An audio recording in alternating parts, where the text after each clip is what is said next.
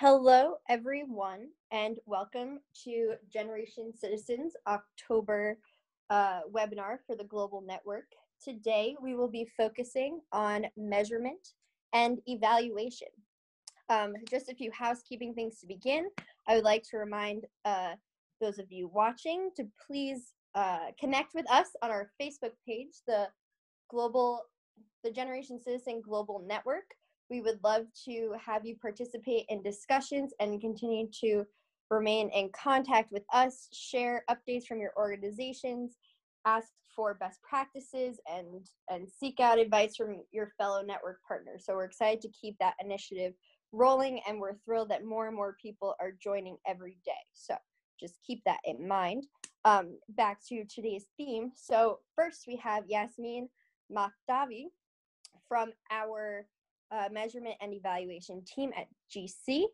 She will be beginning this webinar for us, speaking about Generation Citizens' approach to measurement and evaluation. And next, we will then have Mitali Jain, the director of CLASSI, the Constitutional Literacy and Service Initiative in South Africa, who will be speaking to us about her organization's methods for impact assessment. Lastly, we will be concluding with some information about additional resources on M&E, about effectively conveying your organization's data to the public, and ultimately sharing your successes about your impact with the more widespread civics community. And lastly, we will conclude with a Q&A session with the speakers, so feel free to ask any questions that may come up throughout. So on that note, Yasmin, I will turn the floor over to you. Thank you. Welcome. I'm Yasmin Mahdavi, and I work on Generation Citizens measurement and evaluation efforts. Today, I will cover the why, the what, and the how of GC's approach to M&E. I will review why M&E matters, how we go about measuring and evaluating our work, what we measure and why, and what are some of our challenges and how do we learn from our efforts. And we will end with an open discussion. Before we get started with the agenda, I'd like to share with you our mission and vision.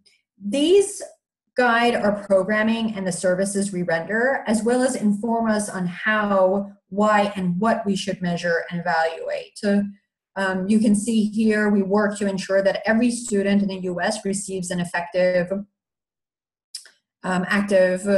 action civics education, which provides them with the knowledge and skills necessary to participate in our democracy as effective and learned citizens. So this mission and vision are crucial in our understanding of how we want to measure and evaluate our impact. And here's our vision, where we envision young folks being effective and active citizens. Now, why does measurement and evaluation matter is a question that probably most folks ask. And it may vary in different organizations. But in our case, we use it to build on areas we've excelled. We use it to direct attention to areas where we've struggled and to answer why we lack in certain areas and how we can improve them. And of course, last and certainly not least, to make informed strategic decisions about excellent quality programming, resource allocation, and capacity deployment. Our theory of change is what I like to discuss now that I've talked about why M&E matters. And the theory of change is really the first step on how we measure impact. Here's a slide of our theory of change. We think that having an explicitly defined theory of change qualifies and quantifies our mission and vision, and it holds us accountable to our work, and it helps us define how we should proceed and design our M&E efforts. I know it's a complicated screen, but in a nutshell, it states that in order to have an active and a learned citizenry, one has to build on demand for having a learned citizenry and effective education for the youth. So that's our theory of change in a nutshell. And our next slide is going to discuss our logic model, which is to be updated towards the end of this year. But I'll talk about it regardless of how it's on its way out. But we use our theory of change then to build our logic model. As I mentioned, this version will soon be outdated as our management team is working on updates. But for illustrative purposes, I've included in today's presentation, you see that we start by defining our inputs on the left side of the screen, and then it goes on to our activities, our outputs, finally our outcomes and impact. This chain, if you will, helps us define that along each silo, we have certain deliverables which feed into the next step. It's an iterative process with constant feedback loops. So some organizations don't rely on logic models. I personally think they're extremely useful and can create much transparency internally and externally. Our final goals, as you saw from the logic model, center on the cultivation of 3 indicators, which our academic experts have agreed best predict the likelihood of students' future civic engagement: the civic knowledge, civic dispositions, and civic skills. This head, heart, and hands graphic that we use in our students' handbooks to introduce them to these indicators. Our civic knowledge is our students' understanding of the basic governmental processes, structures, and players. Civic motivation or dispositions are students' desire to actively participate in the political process. Civic skills are students' ability to effectively interact with those processes, systems, and players. And I bring this slide up in particular because the very last step, or almost the very last step, which is our outcomes in our logic model, specifically target how we affect change in our students' civic dispositions. And these are our 3 indicators. So we use a range of evaluation tools. We use classroom observations to offer immediate support to DCs. Those are our democracy coach volunteers, teachers, and classes, and to combine data on what's working best or stands out to be improved upon in each classroom for use in sometimes in long-term analysis. We administer pre- and post-semester surveys to sample our students in order to gather information directly from the students about their own experiences. We collect surveys at the middle and end of the semester from our DCs and from in-person check-ins at the end of the semester from our teachers. This is to gather participant feedback on the program and to gain another perspective on the students' experience in the classroom. We also engage in external partners in supplementary efforts to evaluate our programs, and those would be our ad hoc research. Most recently, we did some feedback small groups on focus groups where we wanted to understand better our medium-term impact on our students. Now, practically speaking, for those of you wondering how this is done, we have hard copy and online versions of the student surveys. We administer those either in the classroom, or if technology is available, we ask teachers to give students URL links to the students so they can complete those online.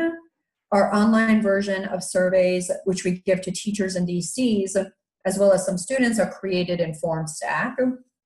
And once all the surveys are uploaded into Salesforce, we ultimately use Salesforce to create reports for those student surveys. We also heavily rely on Excel for our analysis. And here are some of the ways that we use the information we gather to improve our programming. For example, as a result of last year's analysis, we learned just how valuable it is for our students to interact with adults beyond their classrooms. So we created a new lesson in the curriculum to invite community experts to share their insight about classes' focus issues, either as guest speakers in person or on the phone. We also understood that systemic root cause, for instance, was a challenging concept for our students. So we refined our language around systems and dedicated a full lesson to concepts in our revised curriculum. We saw too that though we're working with full classes of students, not all engaged equally. So we sought to better set the stage for the action civics experience students would be going through. So we created a research toolkit to support kids or the students, their DCs and the teachers. We created more opportunities for student reflection and developed a new workshop for DC training so that DCs can hone their skills on better lesson facilitation skills. And lastly, we knew that survey completion and tracking remained a challenge, so we simplified the process and created new tools to help us track. Once all, track all of the systems that are moving. Of course, as many of you can imagine, there are challenges, and here are some of outlined. Data collection can be quite laborious. Folks may not understand the questions and give us unintentionally incorrect responses, and response rates could vary. Rigorous studies of our programming, like randomized control trials, may be ideal. They may be ideal for some organizations and not so much for others, but ultimately they are expensive and time-consuming, and especially resource draining. We may learn things also from MNE that take us by surprise, and we may not like some of the findings, but I want to underscore that it's really a crucial process of growing and understanding how we can do things better. And developing or redesigning appropriate and flexible methodology to capture the quality of a program can be another challenge, especially when you have growth in the organization. Having the staffing who can be agile to implement the learning from MNE is also really important. And this may require specific MNE training and onboarding for all staff. And if you'd like to see some of our reports, they can be found on our website under our Impact tab. My general motto for MNE is test, fail, improve, and repeat. And this ends my presentation today, and I thank you for listening. I'm happy to discuss any points or answer questions if you have any when we have time. Wonderful. Thank you so much, Yasmin. Now we'll open the floor for any questions or clarification points. Yasmin, I'm wondering, what exactly is a theory of change? A theory of change is when, and of course, practitioners may have different explanations for this, but in my view, a theory of change is when you can qualify and quantify how you want your program to operate. It is effectively putting in some kind of a logical form your mission and vision of your organization's goals, and it summarizes it in quite a great gist. Great, thanks. Hi, Yasmin. This is Mitali. Thank you for your presentation. I was wondering if you could speak to, you mentioned uploading the results of your surveys in Excel and Salesforce. I'm wondering, does that mean then that you are kind of quantitatively analyzing the results, or are you able to kind of input more narrative responses from students? So our data efforts, the collection of our efforts, are both qualitative and quantitative. So, for instance, our mid-semester check-ins with the teachers are qualitative, and that's done by our staff and the teachers. And then at the end of the semester, the teachers, for instance, are given a survey that they fill out online. We download that information. Some of the questions can be quantified because they're either in a scale or yes or no capacity, and some of them are more qualitative. So we have to comb through each response and glean collectively by quantifying the information, and individually by qualifying or getting a qualitative analysis of it. So it's a combination of a variety of sources and analytics. So, great, thank you. I also, I don't know if it would be possible to share any of your surveys, but that would be a useful resource as well. Thank you. Oh, sure. And we can, I'm happy to share it with you. If you don't mind sending your contact information to either Sydney or Bonnie, I'm happy to send you a sample of what our student surveys look like. Incidentally, we updated the student surveys this fall because we found, as I mentioned, one of our challenges was we realized as combing through the surveys that students did not understand the questions, or the questions were poorly worded. So we updated some parts of it and refined it to help us better gauge the students' experience. And one thing I want to mention, in particular with Generation Citizen, it's really about the students' experience, right? At the end, our M&E efforts want to ensure that we are effective in how we're teaching our students the things we want to teach them.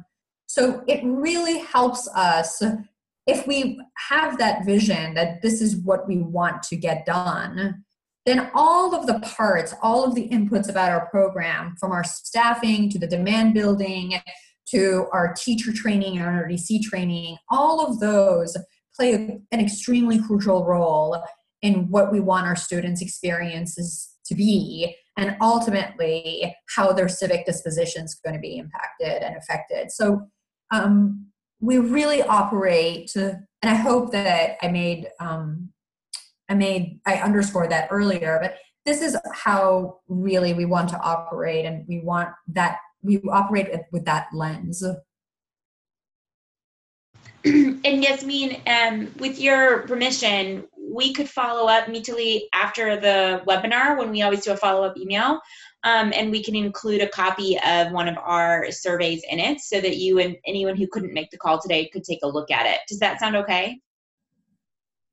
I caution, okay. I don't know yet whether we want to have a large dissemination of it or not. Maybe we could just send a sample, like a few questions or something like that. Sure. I think a sample of it to the broader audiences would be great. And then separately we can send one. That sounds great. Thank you. Thanks, Yasmin. Excellent. Well, thank you so much, Yasmin. And so, Mitali, now we turn the floor over to you. Thank you. So I just kind of threw together a few slides to speak about the very beginnings of the M&E type of measurements that CLASSE is engaging in. Just a tiny bit of background about CLASSE. So CLASSE has been around since 2011 in South Africa.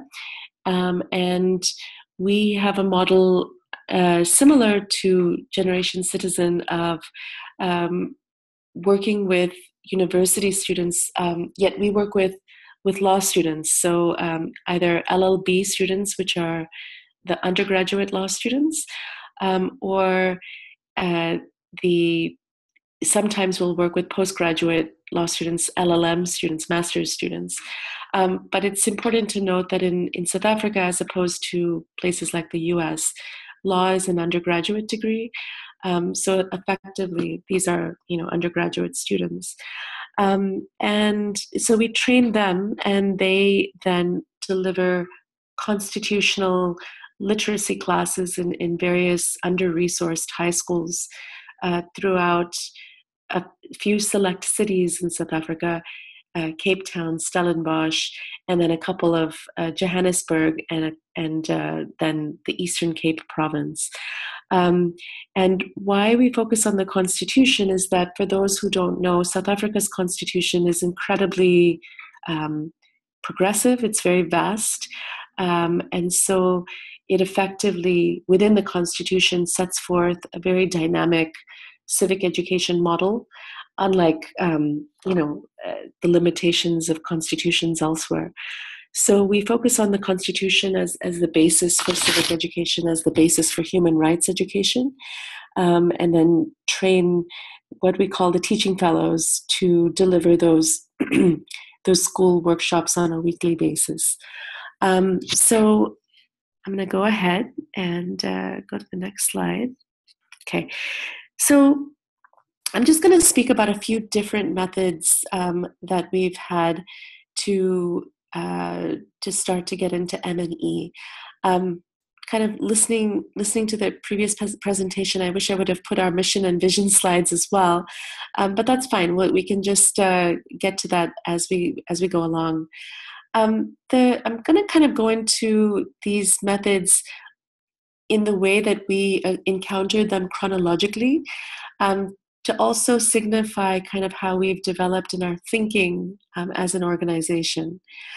So initially, we kind of went with the method that, many organizations go with in terms of measurement, which is, straight from the mouths of the high school students, straight from the mouths of the university students, the testimonials, if you will, of what their experiences have been working with CLASSI, either in workshops or in trainings or in in-school classes.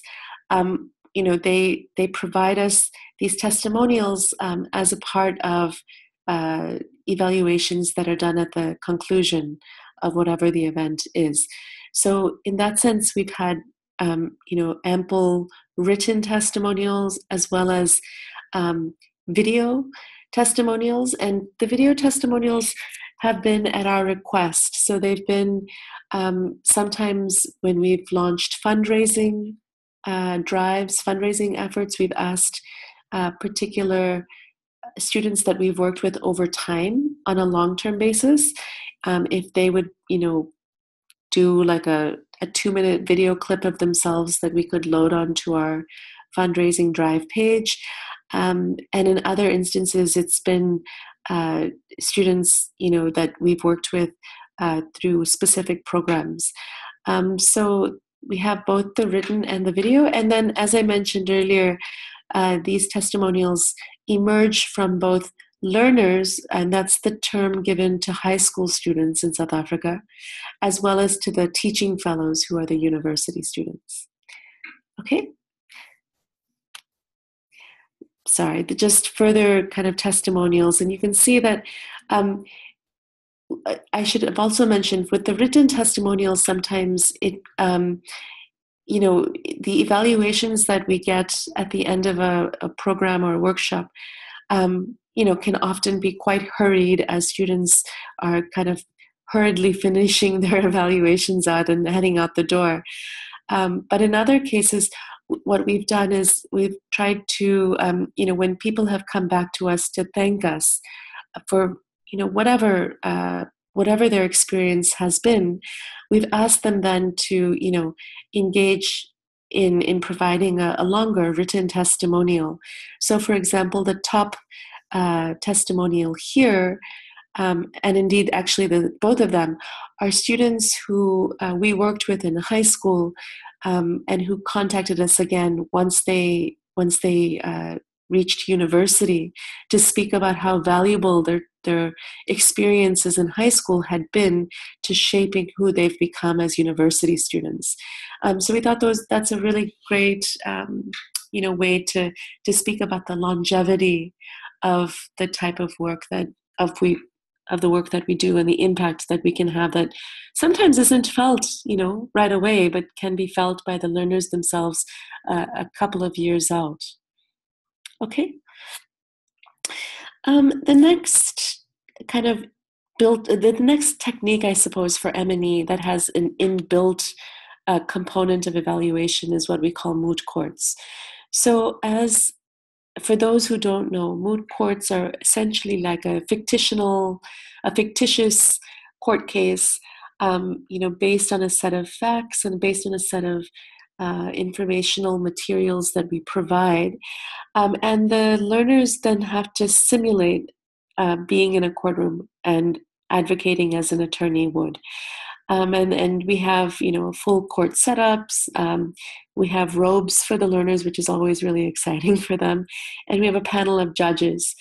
And so we found that moot courts are such an effective teaching technique. In fact, we didn't anticipate that at the start of our work in 2011. And indeed, at this point, we use moot courts both in an informal way in the classroom, as well as training our learners who are interested to participate more formally in an official high school moot court competition that's held annually in South Africa. And of course, for the competition, the kind of built-in measurement is, based on how well the learners do in the competition itself, if they advance, etc. But more importantly for our purposes, because obviously the competition can only accommodate so many learners, and we see success in competition terms as only one measurement of, or one indicator of measurement and evaluation. For us, what's more important is how moot courts function on an informal basis. So when we use moot courts in the classroom setting or in workshop settings, we try to, depending on the amount of time we have, we try to give the learners, all the materials they need to effectively argue. And then what we found is that just the very act of standing up in a classroom or in a workshop, and in the workshop it would be in front of other learners from other schools that they don't know. That act itself is a huge barrier for a lot of learners, and often they're very challenged by it and don't want to do it. But then with encouragement from our teaching fellows and staff, they do undertake to do this simulation. And so many times what we find is that in itself becomes a huge mountain that they've surmounted at the end of the week or the end of the class in just being able to get up and speak.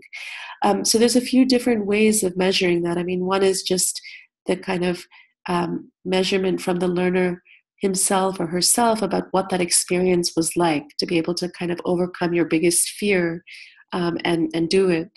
But then we also, have a built-in feedback session after each moot where our judges will give oral feedback to the learners about, things they did really well and things that they, could think about improving in the future with guidance. Okay. Sorry, next slide. And then we get into, similar to GC, our theory of change and logic model. So as you can see, ours is also complicated, but suffice it to say that for us, it was a process of, retaining a consultant who worked with us over a few days, worked with all of the staff to really understand what we've been doing. We only did this theory of change in when did we do it? The end of 2016. The end of 2016. So it's a fairly recent endeavor for us. And, the consultant sat down with us to try to understand the work that we'd been doing the preceding 5 years, the kind of goals that we had as outlined in our mission and visions, mission statement and vision, and then tried to understand from our mouths orally kind of what it is that we felt that the organization was striving towards. So in the end, you can see here in the theory of change that we have a number of different headings, including the community's needs, outputs, short-term outcomes, medium-term outcomes, long-term outcomes, and then ultimately kind of what the broadest impact is that we hope to have in society. And built into our theory of change at the bottom, you'll see our some of the assumptions that we hold in coming up with these metrics, the external influences, and some of the strategies that we use. Okay, next slide, please. And then our logic model, similarly, is kind of another depiction of the theory of change, but more from kind of logically how it flows. Then looking at the final impact and the evaluation that we hope to do. What I can say about this is that it's, the theory of change and logic model, I mean, it was an investment of money for us. I think it was a really valuable investment of money, not so much because we have, these final products to reflect, our outcomes, but rather because the very process itself of going through this was really beneficial, I think, for us to be able to reflect on what our goals are and what the impact is that we hope to have in the world, because that's not something that we as a small organization have been able to do on a day-to-day basis.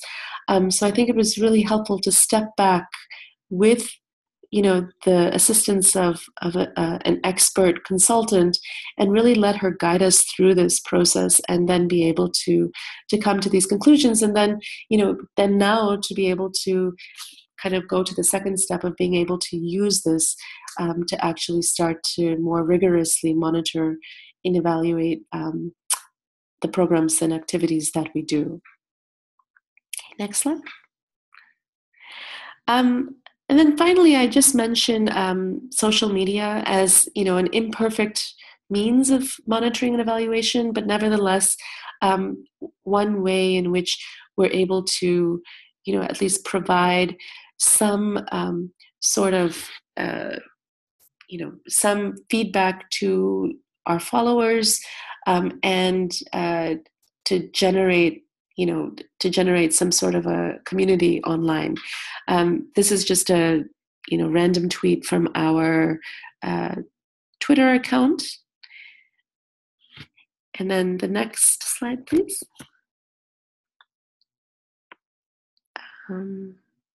Is there another slide? No. Okay. So, and then we also have a Facebook account a Facebook page rather, where we have members joining our page, and we try to provide somewhat regular updates.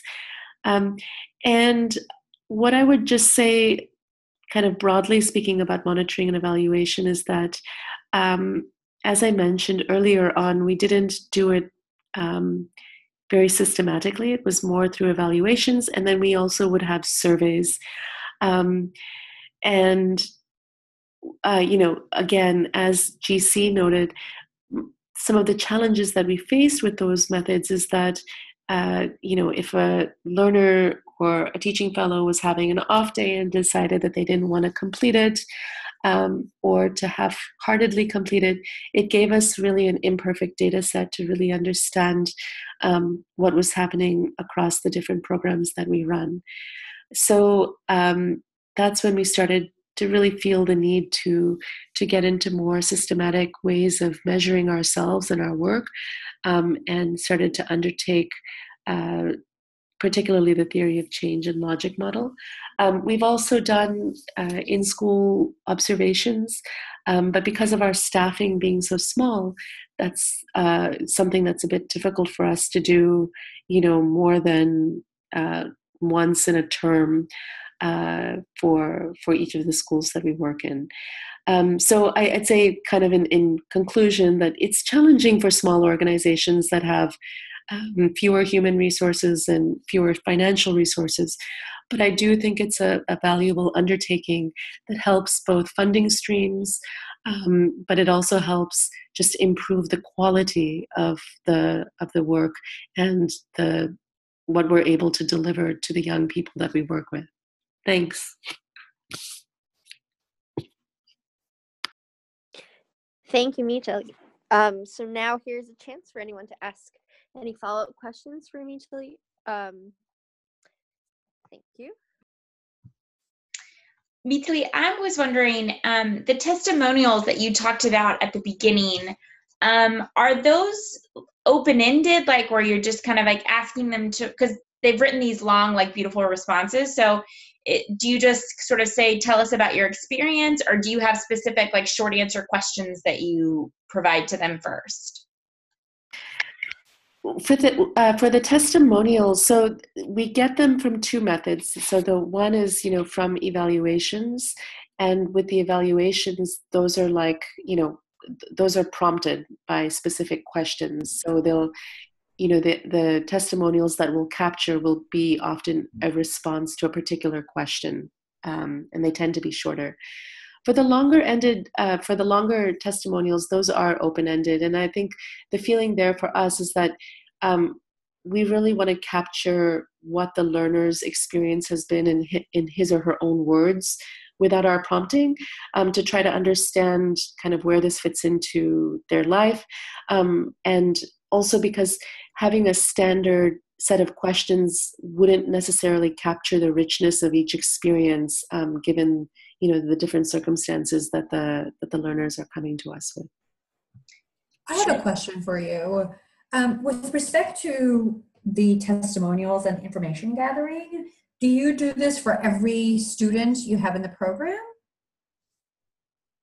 So again, where we capture testimonials from evaluations, the evaluations are given, they're supposed to be given to every learner. That's a standard procedure, programmatic procedure. But where we go and ask, particular learners to provide longer narratives about their experience, that's not for every student. Those are really targeted to the learners / university students that come to us, and they'll come to us often, as I mentioned, years after, and then say that they had a great experience. So then we'll come back to them and say, well, it would be really helpful to us if you could maybe tell us a little bit more about why that experience was great for you. That's about the only prompting we'll give. So the first set of evaluations then is, or the first set of testimonials is done for given to every student and prompted by, an evaluation. And then the second set of testimonials that I mentioned, those are more targeted to be a response to those who particularly seek us out to thank us. And do you think that's sustainable to question every student as your organization grows, or how many students do you have now? So it's sustainable in the sense that, the second method of trying to target only those who come to us, that, I think will continue to be ad hoc, and it has to be ad hoc because it's, I think the very beauty of it is the fact that the students come to us after the fact. So I think if we were to go to every student, that it wouldn't really produce, a rich set of material. But the first set of testimonials, that I think can continue to be, we administer that evaluation for all of the learners that we work with, and we capture the testimonials from the surveys or the evaluations where we feel that there's something really rich in there. So we don't, sorry, I hope I'm not sounding confusing, but we don't capture testimonials from each and every survey. We just capture we administer the evaluation across the board, but then we only capture testimonials from some of those evaluations. Okay, thank you. And Mitali, I just have a question.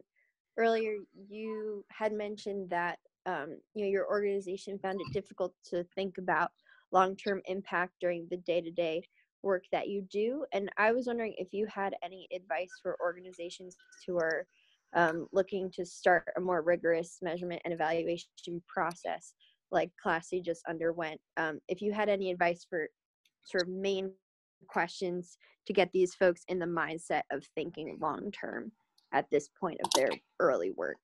Yeah, I mean, I think there's different incremental steps that organizations can take. So the first was that, we started doing our work without a mission statement and vision. So the first step for us was really internally to come up with that. And that didn't require for us to, seek any sort of external assistance. We just had to really build that into our own strategy meeting and spend the time to really come up with that. I think, then I think organizations could really start thinking about what are the things that they're already doing that serve as some sort of evaluation, however imperfect, and are there ways to kind of strengthen those? Because those would be I guess, in some senses, the most affordable or cheapest way to build in or to strengthen an M&E process that's already kind of in the organization, if you will.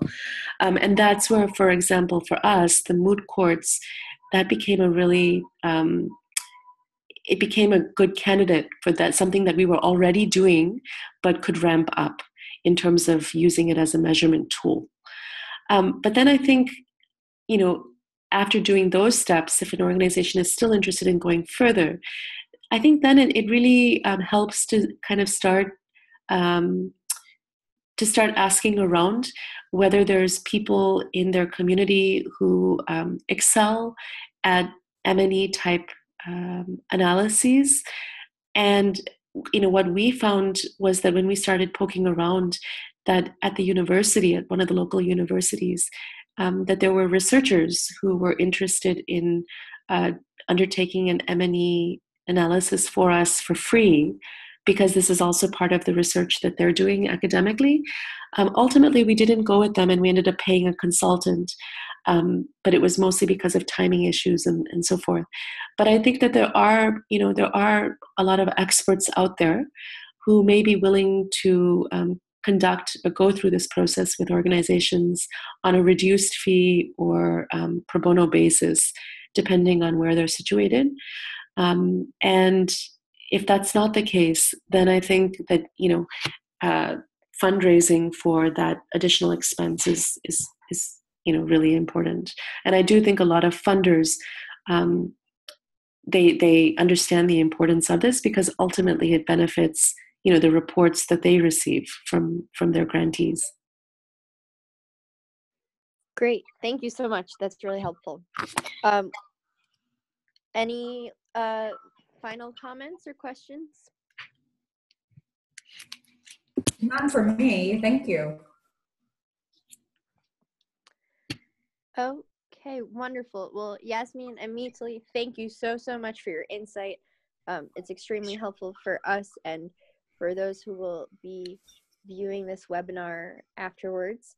So next, I just wanted to quickly share some additional resources to the wonderful advice that we've received today. And in a follow-up email, you'll also be receiving these links to some articles and books that can be helpful for really enhancing the M&E process in your organization. So here we have a slide just talking about a couple of articles. The first one is called Telling Your Data-Driven Story Well. And this piece really focuses on the communications aspect of measurement and evaluation, sharing with the public all of the good work that your organization is doing and what you're trying to improve upon.